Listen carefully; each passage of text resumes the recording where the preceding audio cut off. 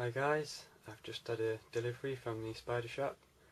Got a couple new teas, so yeah, let's see what they are. Okay, so I decided to already take them out of the package because I find that a bit boring, to be honest with you. So yeah, there they are. They're not that big. I've got two enclosures set up for them already. So yeah, I'm going to start with this one, and let's see what we've got. Okay, so in here there should be a spider that I've wanted for a very long time. I'll give you a clue, it's got white stripes on the knees,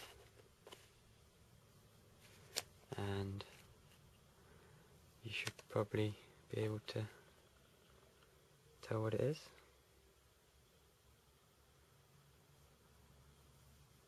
Okay, let's get it into its new enclosure. Okay, so I've just opened up the tissue, and you can see that it's Asian Iculata, the Brazilian giant whitening. But unfortunately, looks like it's lost a leg in transit, so yeah, I've never had that happen before, but I'm sure it'll grow the leg back after a couple of molts. So yeah, anyway, let's get her into a new home. Okay, so there she is in a new enclosure. You can definitely see the white bands on the knees and the red hairs on the abdomen. Very attractive species, which is why I've wanted it for quite a long time. So yeah,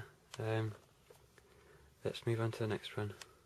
Okay, so the spider in here is much rarer in the tarantula hobby, and also quite aggressive. And it is one of the baboon spiders. So yeah, let's take him out and you can see what it is. Okay, and here it is. It's a king baboon, probably the most desired species that comes from Africa. And you can see why, because of the kind of orangey colour they have all over, and also the fact that they can get pretty huge, to about 8 inches I think in the leg span. But this is about a 2-inch juvenile, and it's about 2 years old as well, which is it's quite rare to know the age of the spider. So yeah, let's get her into a new home.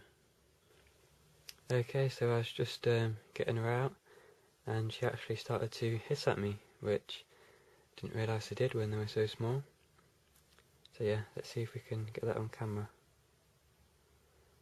while I try and get her out into a new enclosure.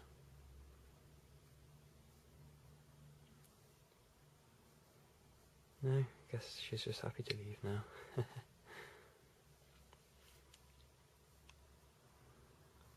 But yeah, very nice species to own. Well, not nice in appearance, not in the temperament, because they are quite aggressive. But yeah, another one I've wanted for quite a long time. And yeah, just glad that I finally got one. Okay then guys, I think that's about it. Hope you've enjoyed watching, and I'll see you again soon.